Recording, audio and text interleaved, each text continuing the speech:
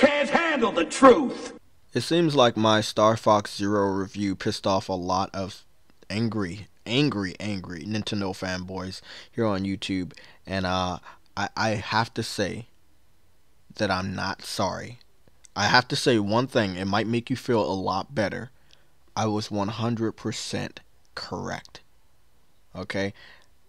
Star Fox Zero is the second worst in Star Fox franchise history, with a Metacritic score of 72. That is a 7 and a 2 together.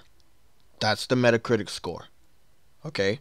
The worst in the whole series is Star Fox Assault with a 67. That is a 6 and a 7 together. Okay? I understand that you Nintendo fanboys are really fucking stupid. But you're smart enough to fucking type a book in the comment section with your salty ass tears. You guys need to fucking come on to 2016 and realize that that bullshit Nintendo is giving you, that's not quality. It ain't quality.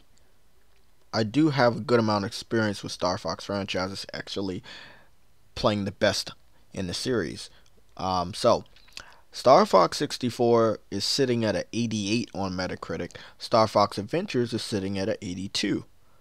Two of the highest Star Fox games in the series. I talked about, I played, I was right, you guys were wrong. Is it going to stop you from disliking that video? No. Is it going to stop you from disliking this video? No. The fact that I am right, I should get more dislikes on this video than I did on the review. We just don't know yet. But I'm glad that you guys are watching.